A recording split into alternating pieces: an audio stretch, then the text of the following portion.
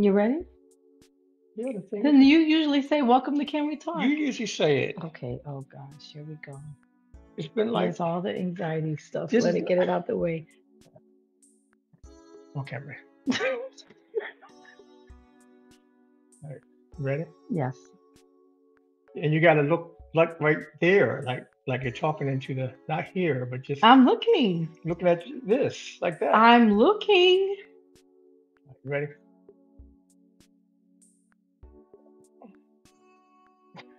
What am I supposed to say? See, that's what I'm saying. Just That's help what me. you do all of that to distract from this part, right? This moment. Could you Just just birth it, baby. Birth it. Birth it. Birth it. am I saying my name first, or do I say welcome to You say, camera? "Welcome to Can We Talk?" Okay, It's been that long. okay. I forgot. Okay, here we go. Ready? Welcome to Can We Talk? I'm Derek. And I'm Sonia. Thank you for watching. Today we're going to actually, Aren't I supposed to say today we're going to actually? oh, you can Okay, go ahead, finish. Go ahead. start It's over. been a minute. Start over.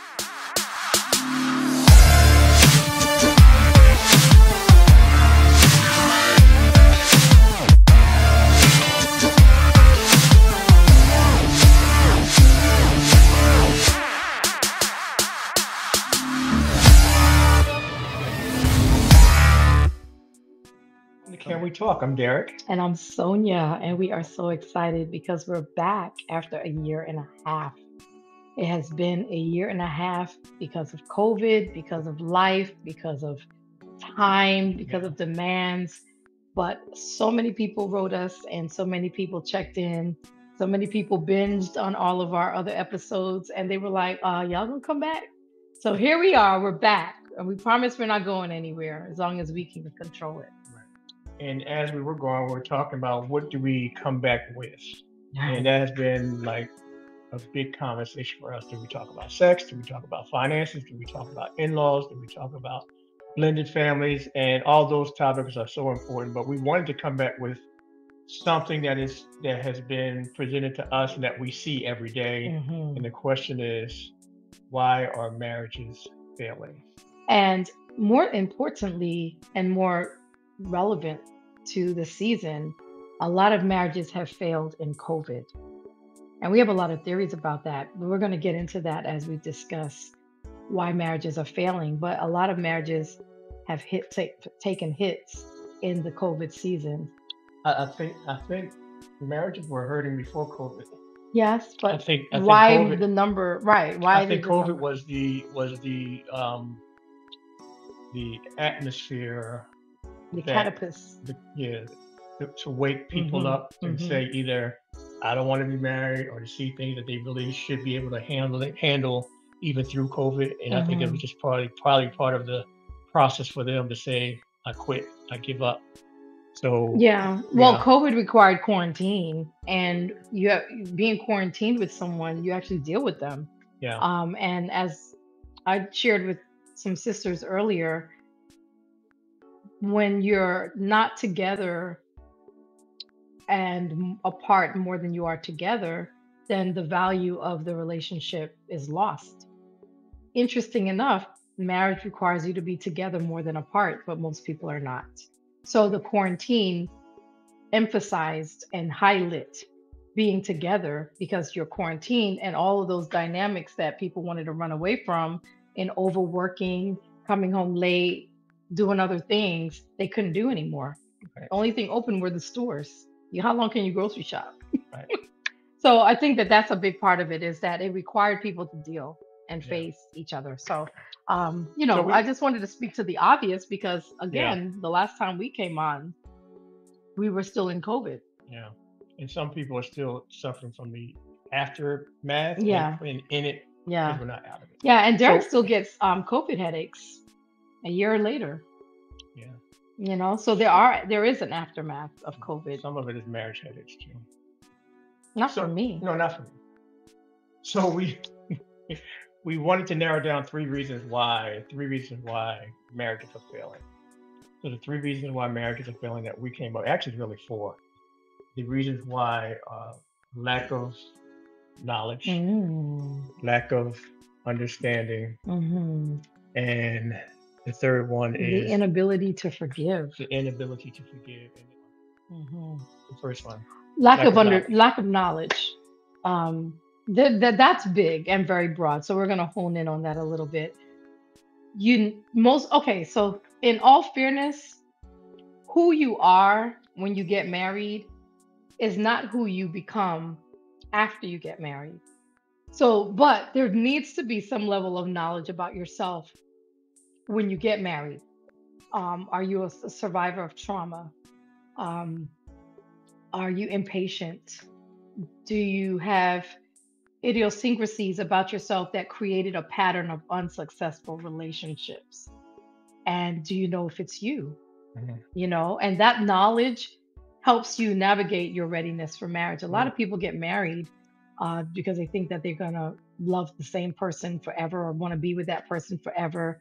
But love requires a whole lot of sacrifice, and people don't talk about that part. The other things are the knowledge of culture. We Hmm. found that so many people that we meet with, they appreciate the differences in their culture, but when they get married, the depth of being in the Mm. culture, uh, there's no connection. The other lack of knowledge is understanding past relationships. The Hmm. person's past, your past relationship, and the person's past relationship, and just understanding. Something. Sonia and I met. We talked about our past relationships, but we didn't go into depth of what were the reasons that it worked, what were the reasons that it didn't work, what were the reasons why you broke up. Are there still some residue from the relationship? So those are the other two things in regards to knowledge, understanding um, the person's culture and the person's relationships. That's a good point. The other thing that we need to know and understand is our temperament. There's four. We've had vlogs on these before, but are you an introvert? Are you an extrovert? Are you a blend? Where did it come from? Who are you most like? Our temperaments come from our two parents and our four grandparents. What are your strengths and what are your weaknesses? Do you know what you bring to a relationship in general? Last part I wanted to is I don't know if it's a point. Accepting foolishness, what does that fall in line with? Lack of knowledge, meaning Lack that of lack when of you're wisdom. well, yeah, Hmm. right, lack of wisdom. Because when I say accepting foolishness, sometimes there's things that take place before marriage, and I call it foolishness. and But you got some to break that down because foolishness is very subjective. um foolishness meaning if we are dating and we're committed in the dating process, we're exclusive, we're seeing each other, Hmm. and I decide that I wanted to continue to hook up with my boys, and I've been hooking with my boys for 20 years. And you continue to accept that foolishness because me with my boys is foolishness. Hmm. But Hmm. if I'm dating you and it's exclusive and I'm trying to give you time and attention and trying to invest into a relationship and try to spend time with you, then at some point there needs to be a conversation about that kind of behavior. So would you call it lack of maturity? I'll take that. Okay, so lack of maturity because you can't be in a serious relationship and always just want to be with everybody else but the person you claim you want to be in relationship with. Mhm. That's maturity. Derek, you said this you coined this a long time ago from your men's group. When a man gets involved with a woman, he has to get rid of his play toys, playmates, and playgrounds. Mhm. So who you hang out with doesn't necessarily have to change unless they're immature and they can't support you where you are in your life. But your friends, what you do, and where you go has to be considered. Okay, let's go to number two. Hmm. What is the difference though between lack of knowledge and lack of understanding? Because lack of knowledge we just talked about. You need Lack knowledge to get understanding. in the Bible talks about get understanding and all Well, that like get get understanding, but understanding. you can't get understanding without what you know first. You got to know Right. something. So you So got to know. I got to know that this is a banana. I was eating banana. I okay, know that this is a that's a nasty banana. looking banana. No, it's really good though. Look, it's good. But you have to understand that this is a fruit. If it's not eaten after so much time, it's going to get brown and it's not going to be edible. But I first have to know So the kind of fruit this is. so So you need knowledge before you need so understanding. understand. Let's talk about marriage then. Okay. So some people, is it safe to say Mm. that some people may not understand the concept of marriage, Mm-hmm. and Oh, that's the lack of absolutely. understanding. So when you get some people get married, they Mm-hmm. don't understand, like, Mm-hmm. and they have their point of reference is what their exposure to marriage has True been. that. True that. True that. But Jesus says in Matthew 19 that not everybody is mature enough to swim in the depth of the marriage waters, right? He said some people should not do it. Matthew 19, Jesus said that when the disciples were talking to him about marriage. And so he said, I think the message translation in phrases it the large, wow, gosh, how does he say it in the message? The enormity. Similar to the enormity, but he calls it Yeah. I'll find it. I'll find it. But he's basically saying that the relationship of marriage is big, and not everybody has the constitution inside of them to survive it. So understanding So marriage itself. understanding, and a lot of people don't. They get married because everybody's doing it. They get married because they've always wanted to. They get married because they're hopeless romantic. They get married because they don't want to die alone or be alone. They get married because they want children, but they don't get married understanding, oh, I'm about to have the role of a wife, and then understanding what that role is. Or I'm about to be the husband and understanding what that role is. We don't. We just get married for all those other agendas. So when you talk about understanding the role, so we heard understanding marriage and understanding the role and the responsibility of husband and wife. And most people don't understand that because who teaches that? Who talks about it? Right, And right. so people fall in love and they get married, and before you know it, there are specific roles in marriages. And most times people don't talk about what those roles are And that because they don't drives me understand it. crazy because you're talking about a lifelong relationship. Like, why isn't Well, it being discussed the way that it should? we didn't. That's 20. Not everyone is mature Well, enough what you to want? live in a What happened? married life. It requires a certain aptitude and Okay, grace. I was going to pause so you can say that with power. Go back and read that because I was Yeah, talking about I'm something sorry. else and I'm you stopped sorry. me. That's what we do. But Here we are. read it again because nobody know what you're referring Okay, to. I'm sorry. I'm going back to Matthew You had a 19. Tourette's moment right Okay, verse I'm going back to Matthew there. 19 Okay, verse go ahead now. 11. And but Jesus said not everyone is mature enough to live a married life. It requires a certain aptitude, that's the word I was trying to Right. find, and grace. Okay. It Good. requires a certain aptitude and grace. That means everybody can't do this thing. And to the point of we're talking about lack of understanding, that's Mhm. what you have to. Right. That's why I wanted to slow you down because that's Right. I significant got you. in what we're saying and Mhm. understanding what, depending on what you believe. We're Christian-based therapists, and so this is what we believe. But we wanted to And I share. love that Jesus talks about it. Yeah, he talked I specifically love that Jesus about said that marriage. about About marriage. marriage. Yes, yes. So So, let's go quickly to mhm. understanding mental health. Okay. Ooh. Ooh. So, hmm. Lack of understanding, lack of understanding of their own mental health and Mhm. then someone else's mental health. I mean, people are Mhm. not therapists, but Mhm. there are signs to say, wait a minute, I may have a response to things that are unhealthy. Right.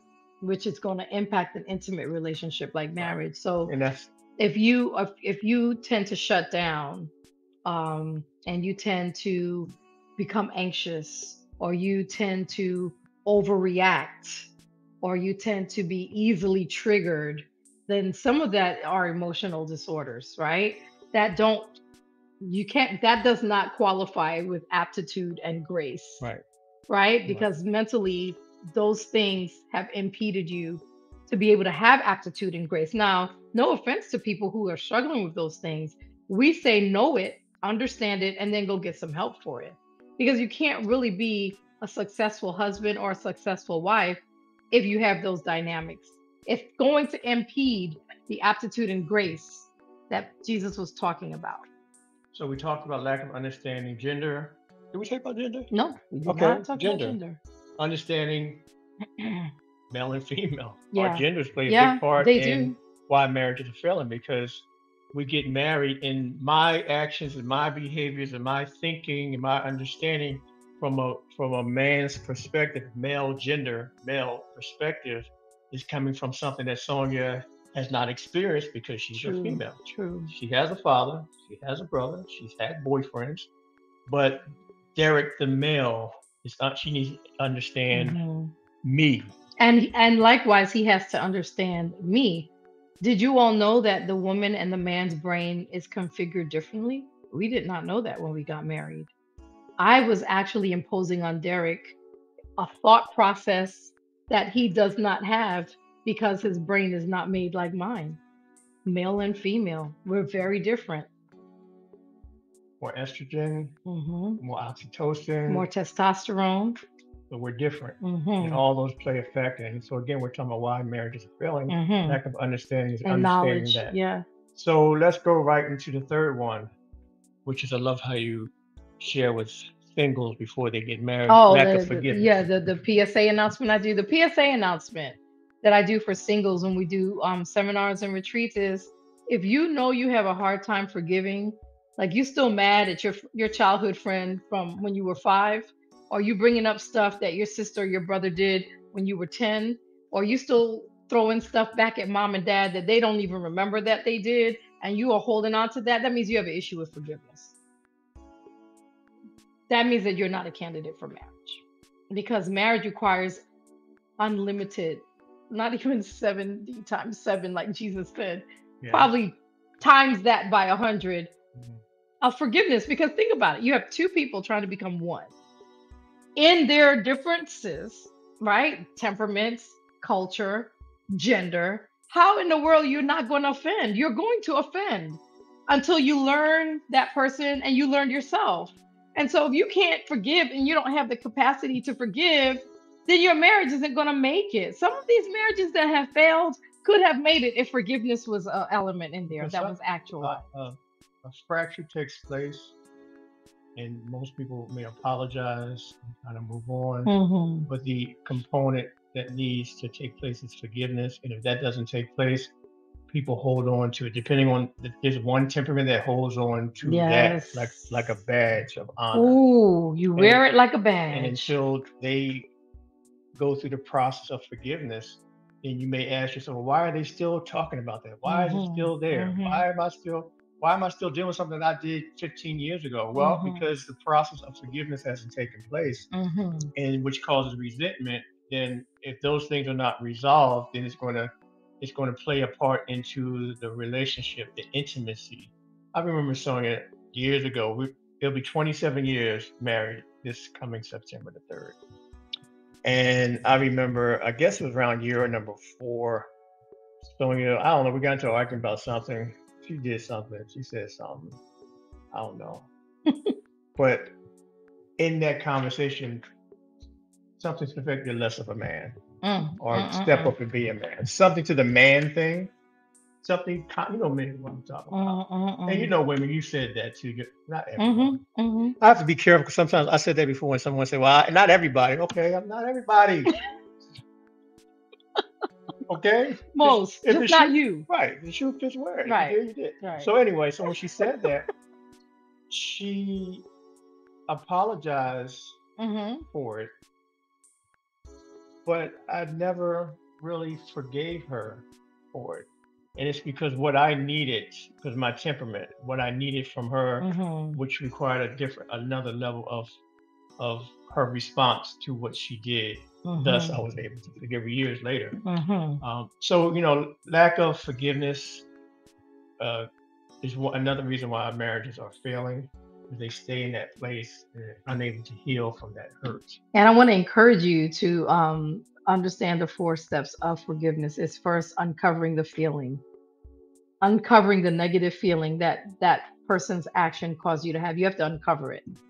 Was it anger? Was it hurt? Was it um, uh, fear?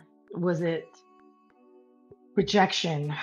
You know, one of those negative emotions that you might have had, uncover it, right? Because usually it leads to anger if you don't uncover it.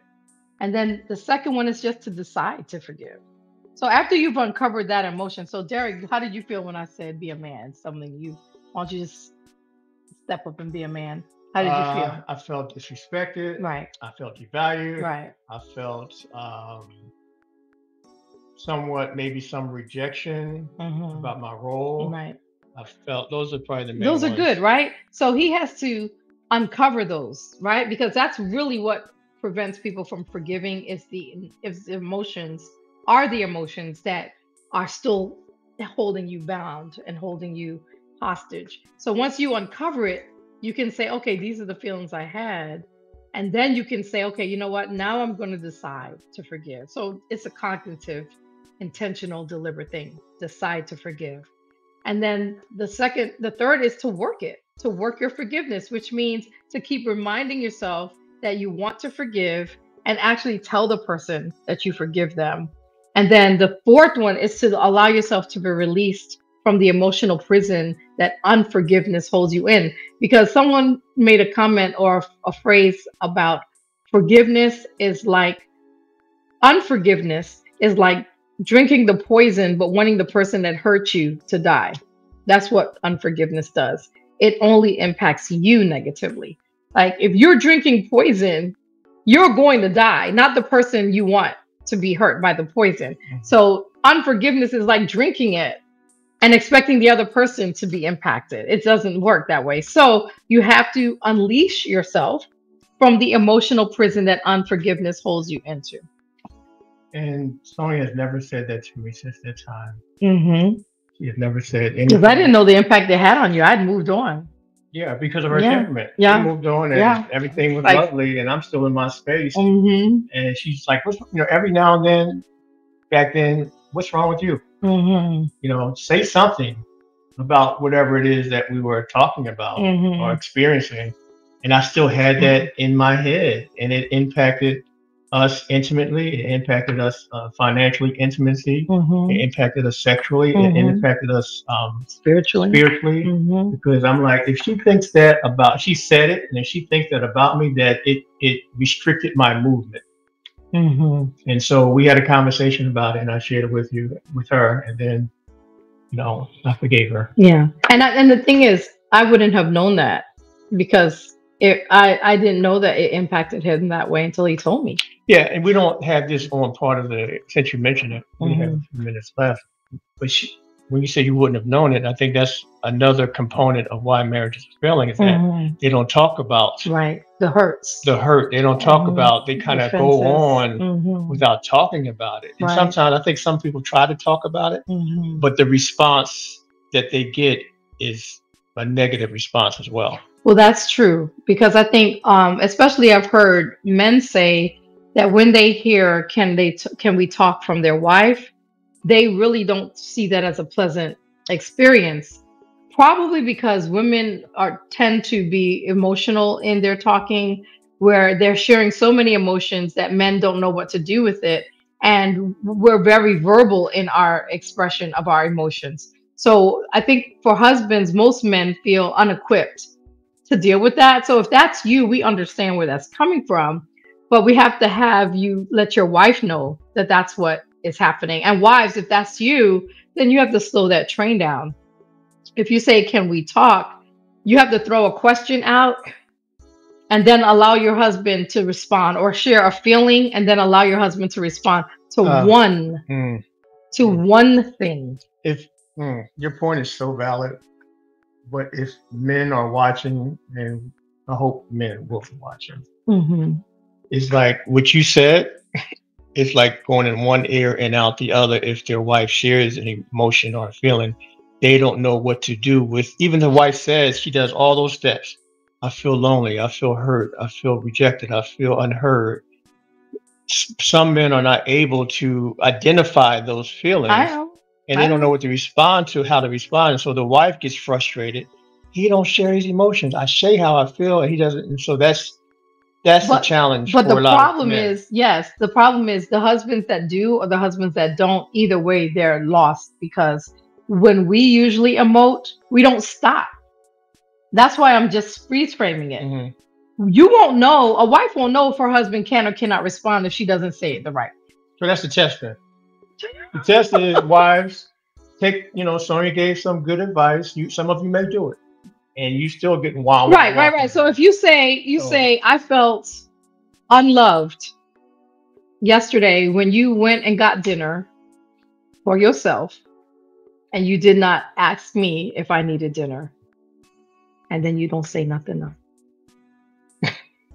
That's how you'll know. And that's how you know. And then you'll Because know see, we don't do that. We go into this whole, and then we roll the head, it's and so, we blew the yeah, hands, I know we and gotta go. I we know we do got all of that. And so that's he's not gonna respond to that. But if you can just say, I feel unloved, because some of the husbands might surprise you. Some of the they husbands may. might say, wow, dang, I didn't even realize that. And then if they don't surprise you and they give you the deer in the headlight, let them call.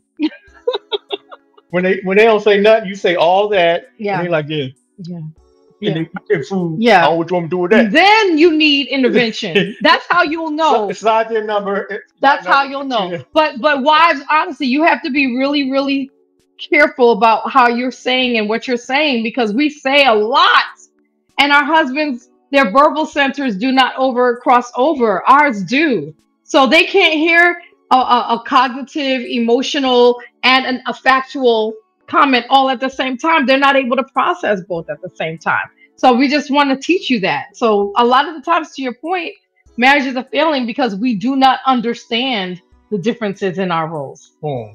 And we'll stick a pin in that. Our Yeah. time is up. So we have a lot of other stuff that we have to cover. We will not be gone another year and a half. We promise. We'll be back in a week.